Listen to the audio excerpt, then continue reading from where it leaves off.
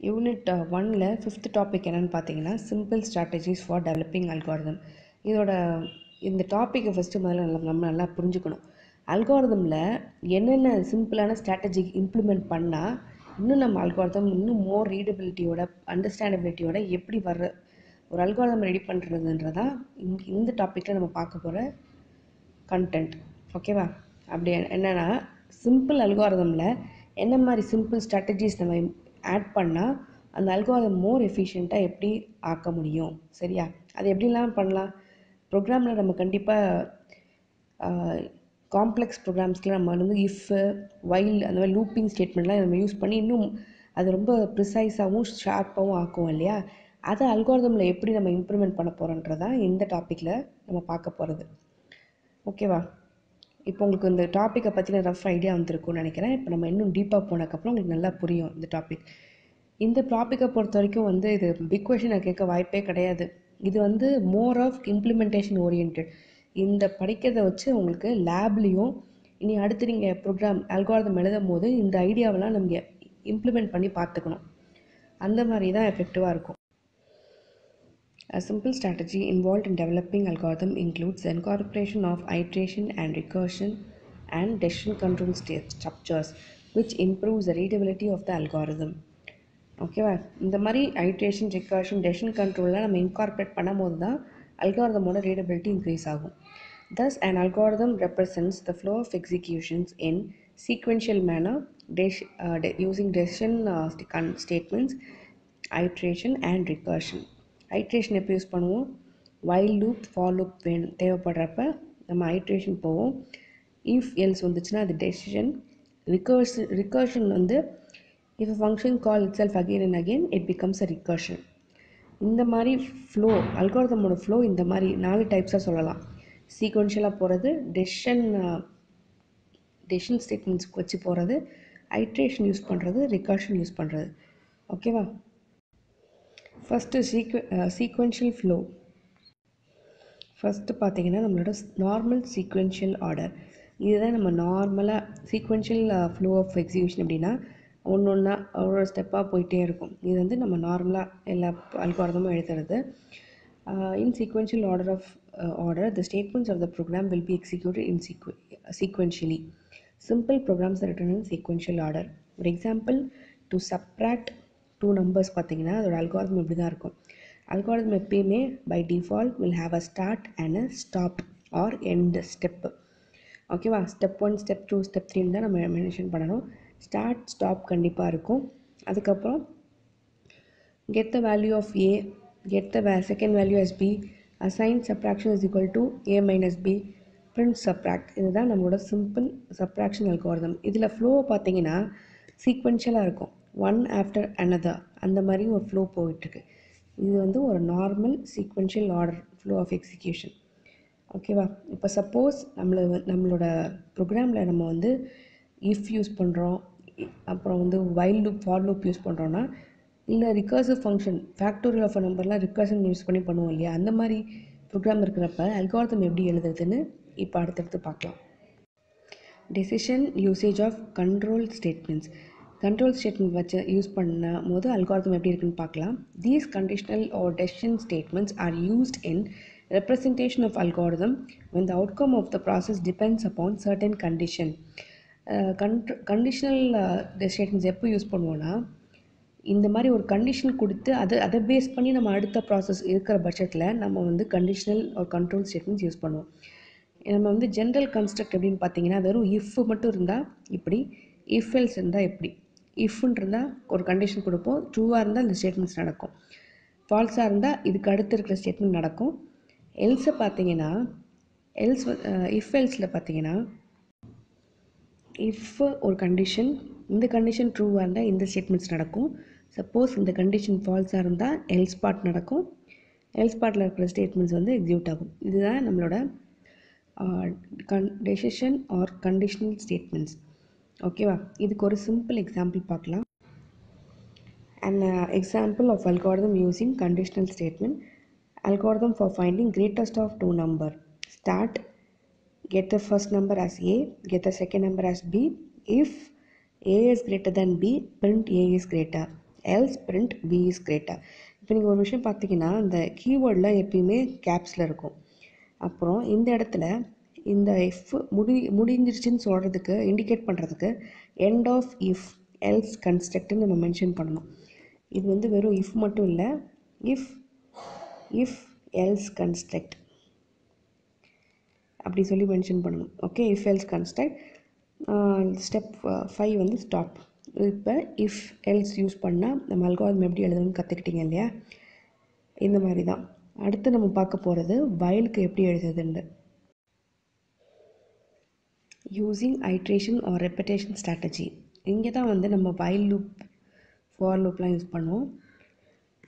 The strategy like iteration and repetition, that is while and for loop, are used to execute one or more steps for a number of times until the condition is true. இப்போ ஒரு ஸ்டெப்போ இல்லை 3-4 ஸ்டெப்போ ஒரு number of times execute பண்ணணும். இந்த condition ட்ரூவாக இருந்தால் அத்தனை டைம்ஸும் ட்ரூவாக இருக்கிற எல்லா வாட்டியும் அந்த அத்தனை ஸ்டேட்மெண்ட்ஸும் எக்ஸிக்யூட் ஆகிற மாதிரி ப்ரோக்ராம் இருந்ததுன்னா நம்ம while loop யூஸ் பண்ணுவோம் இல்லையா? இப்போ அந்த மாதிரி ப்ரோக்ராமுக்கு எப்படி அல்காரிதம் எழுதலான்னு பார்க்கலாம். an example algorithm that prints 10 natural numbers. Start. இப்போ இனிஷியலைஸ் பண்ணுறோம். I வந்து 1, n வந்து 10. அப்போ step 3 repeat step 3 and step 4 while. இந்த step 3யும் step 4ம் while I is less than equal to n. இதுதான் நம்ம whileோட கண்டிஷன் இல்லையா? அது ட்ரூவாக இருக்கிற வரைக்கும் நம்ம ஐயை பிரிண்ட் பண்ணுறோம். புரியுதா? இப்போ திருப்பி இந்த லூப் வரும் இல்லையா? இந்த லூப்பை தான் அவங்க ரிப்பீட்னு சொல்லி முடிச்சிடுறாங்க. ரிப்பீட் ஸ்டெப் 3 and 4ன்னு சொல்கிறது அது அப்படியே லூப் மாதிரி கொண்டு வரதுக்காக தான். இப்போ திருப்பி மேலே வரும். I வந்து 2 is less than equal to 10. print 2. திருப்பி மேலே வா. இந்த கண்டிஷன் ஃபால்ஸ் ஆகிற வரைக்கும் இந்த 2 ஸ்டெப்பு மாறி மாறி போயிட்டே இருக்கும். இந்த லூப் மாதிரி ப்ரோக்ராமில் நம்ம லூப் ரெப்ரசென்ட் பண்ணுற மாதிரி இங்கே இந்த அல்காரிதமில் ரிப்பீட்னு சொல்லி இந்த while லூப்பை முடிச்சிடுறாங்க இல்லையா? இந்த ஐடியா நம்ம ஞாபகம் வச்சுக்கணும். அப்புறம் இந்த மாதிரி இந்த கண்டிஷன் ஃபால்ஸ் ஆனதுக்கப்புறம் செட் இல்லை இப்போ பார்த்தீங்களா நம்ம கன்ஃபியூஸ் ஆகிறோம்ல. இப்போ இந்த வரைக்கும் நம்ம இந்த while loop வந்து நடக்கணும். அப்போ தான் வந்து ஓகேவா? அப்போ தான் கண்டிஷன் ஃபால்ஸ். நம்ம இது 2 மட்டும் யோசிச்சோம் பார்த்தீங்களா? இப்போ இது வரைக்கும் பாருங்கள். இப்போ இது எழுதியிருந்தா இது வரைக்கும் இந்த லூப் நடக்குதுன்னு அர்த்தம். சரியா? அப்போ நான் ஒரு ஃப்ளோ எக்ஸாம்பிள் சொல்கிறேன் பார்த்துக்கோங்க. இப்போ I is equal to 1, n is equal to 10ன்னு நம்ம சொல்லியாச்சு. இப்போ while I is less than n, அப்போ 1 is less than equal to n, print n. 1 print பண்ணிடுவாங்க இங்கே இல்லையா? அவுட்புட்டில் வந்து 1 பிரிண்ட் பண்ணிடுவாங்க. இப்போ set I equal to I plus 1. அந்த 1 வந்து இப்போ 2ஆக மாறணும் இல்லையா? அதுக்கு 1 plus 1 2. இப்போ புது I வந்து 2. இப்போ இங்கே தான் எண்ட் ஆஃப் while loop. இப்போ இதுக்கப்புறம் while loop கிடையாது. அப்போ திருப்பி இங்கேருந்து மேலே போகும். புரியுதா? இப்போ I வந்து இப்போ 2. இப்போ 2 is less than 10. அப்போ print I, print 2. திருப்பி இங்கே வாங்க. I is equal to 2 plus 1. இப்போ புது I வந்து 3. இங்கே end of while loopன்னு இருக்கிறதுனால இதுக்கப்புறம் நம்ம அடுத்த ஸ்டெப் பார்க்க தேவையில்லை. திருப்பி நம்ம மேலே தான் போகணும். ஓகேவா? ஏன்னா நம்ம இங்கே கொடுத்துருக்காங்க. இதுக்கு அடுத்து while loop இங்கே முடியுதுன்னா திருப்பி நம்ம ஸ்டெப் 3யும் 4ம் ரிப்பீட் பண்ணணும். ஓகே, இப்போ வந்து step 3 and 4 while I is இந்த கண்டிஷன் ட்ரூவாக இருந்தால் print I வேல்யூ பிரிண்ட் பண்ணிவிட்டு set new I is equal to I plus 1. இங்கே தான் while loop எண்ட் ஆகுது. எண்ட் ஆகிறப்ப நம்ம திருப்பி இங்கே நம்ம எண்ட் ஆஃப் while loopனால் திருப்பி மேலே போகும். ரிப்பீட் ஸ்டெப் 3 and 4 இந்த 2 ஸ்டெப்பும் ரிப்பீட் பண்ணுங்கன்னு நம்ம கொடுத்துருக்கோம் அல்காரிதமில். அப்போ திருப்பி இந்த கண்டிஷன் செக் பண்ணுறாங்க. புது I என்ன 2 is less than equal to 10, true. அப்போனா அந்த 2 பிரிண்ட் பண்ணுங்கள். New I is equal to 2 plus 1 3. end of while loop. அப்படியே திருப்பி மேலே போகும். Repeat step 3 and 4. திருப்பி ஒரு கண்டிஷன் இருக்குது. இந்த கண்டிஷன் எப்போ ஃபெயில் ஆகுதோ அப்போ தான் நம்மளுக்கு ஸ்டாப் ஆகும். ஓகே, அந்த லூப்பை வந்து லூப்பிங் ஸ்ட்ரக்சர் அவங்க வந்து அல்காரிதம் ரெப்ரசென்ட் பண்ணும்போது நம்ம repeat step 3 and 4 ரிப்பீட்டுன்ற term use பண்ணி மேட்ச் பண்ணுறோம். ஓகேவா? இப்போ while loop வச்சு பண்ணுற மாதிரி இருந்தால் நீங்கள் என்ன பண்ணணும்? ரிப்பீட்னு சொல்லி இந்த லூப் போகுது இல்லையா? அதை ரிப்பீட்னு நீங்கள் ரீப்ளேஸ் பண்ணிக்கிட்டிங்கன்னா உங்களுக்கு அல்காரிதமில் யூஸ் பண்ண முடியும். அடுத்து பார்த்தீங்கன்னா recursion strategy. In recursion strategy is used in algorithm to represent program with recursive function, that is a function which involves calling itself again until a specific condition is met. Okay ரிகர்ஷனுக்கு பார்த்தீங்கன்னா ஒரு best example வந்து factorial. இந்த factorial program வந்து ரொம்ப important. Program எழுதவும் தெரியணும், algorithm எழுதவும் தெரியணும். ஓகேவா, எப்படின்னு பார்க்கலாம். இப்போ இதுக்கு பார்த்தீங்கன்னா step start get the value of n from the user. என்னன்றதான் நம்ம அந்த ஃபேக்டோரியலில் கண்டுபிடிக்க வேண்டியது. சப்போஸ் அந்த எண் வந்து 5ஆக இருந்தால் 5 ஃபேக்டோரியல் வந்து 125 அது நமக்கு அவுட்புட்டாக டிஸ்பிளே ஆகணும். Function call the function n function with the parameter n. Okay, end. இதுதான் first half of the algorithm. இப்போ இதுக்கு நம்ம திருப்பி செகண்ட் half எழுதணும். இப்போ இதுக்கு என்ன அல்காரிதம்? அப்போ ஃபேக்டோரியல் ஆஃப் n-க்கு என்ன அல்காரிதம்னா, step 1 set fact is equal to 1 if n double equal to 1 then return 1. அதாவது ஃபேக்டோரியல் ஆஃப் 1 கேட்டாங்கன்னா 1னே ரிட்டர்ன் பண்ணிடுங்க, அதுதான் அது. சரியா? இப்போ யூசர் வந்து n வந்து 1ன்னு கொடுத்தாங்கன்னா 1 ஃபேக்டோரியல் வந்து 1 தான். அப்படி ரிட்டர்ன் பண்ணணுன்னா நீங்கள் இந்த இஃப் ஸ்டேட்மெண்ட் யூஸ் பண்ணிக்கோங்க. If n double equal to 1 then return 1. ஓகேவா? இப்போ 1ன்னு யூசர் டிஸ்பிளே பண்ணாங்க, 1ன்னு என்டர் பண்ணாங்கன்னா நமக்கு 1ன்னு ரிட்டர்ன் ஆயிரும். Else set fact equal to n into factorial n minus 1. இதுதான் இந்த ரிகர்சிவ் ஃபங்க்ஷனுக்கான கால்.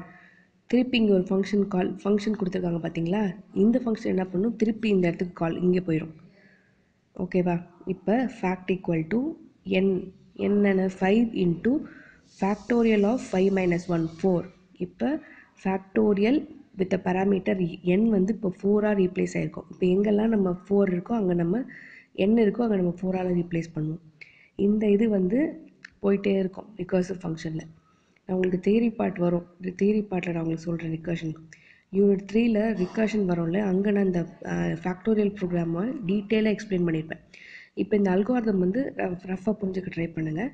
அப்புறம் இந்த இது எக்ஸாஸ்ட் ஆனதுக்கப்புறம் அந்த ஃபேக்டை பிரிண்ட் பண்ணிடுவோம். இப்போ புரியுதா? நார்மலான ஒரு அல்காரிதமாக இல்லாமல் இது எப்படி வந்து 2 சப்டிவிஷனாக பிரிஞ்சு வந்திருக்குன்னு பார்த்தீங்களா? இதுதான் வந்து சிம்பிள் ஸ்ட்ராட்டஜிஸ். இந்த ரிகர்ஷன் ஸ்ட்ராட்டஜிஸ் யூஸ் பண்ணால நம்ம அல்காரிதம் வந்து இன்னும் எஃபிஷியண்ட்டாக மாறிடுச்சு இல்லையா? ஸோ இப்போ இந்த மாதிரி ரிகர்ஷன் யூஸ் பண்ணலாம், ஐட்ரேஷன் யூஸ் பண்ணலாம், இந்த மாதிரி சிம்பிள் ஸ்ட்ராட்டஜிஸ் யூஸ் பண்ணி நம்ம அல்காரிதமை இன்னும் மீனிங்ஃபுல்லாக மாற்றிக்கலாம். ஓகே, இதுதான் இந்த டாப்பிக்கோட main idea behind this topic இதுதான். ஓகேவா? இப்போ உங்களுக்கு வந்து எந்த மாதிரி ப்ரோக்ராம் எந்தெந்த மாதிரி லூப்பிங் வச்சோ இல்லை ரிகர்ஷன் ஃபங்க்ஷன் வச்சோ ப்ரோக்ராம் எழுதுனீங்கன்னா அதுக்கு எப்படி அல்காரிதம் எழுதணும்னு இப்போ உங்களுக்கு ஐடியா கிடச்சிருக்கும் இல்லையா? ஓகே, கிடச்சிதா இல்லையான்னு கமெண்ட் பண்ணுங்கள். I would love to see your comments. To learn more engineering concepts easily, just don't forget to subscribe, like and comment.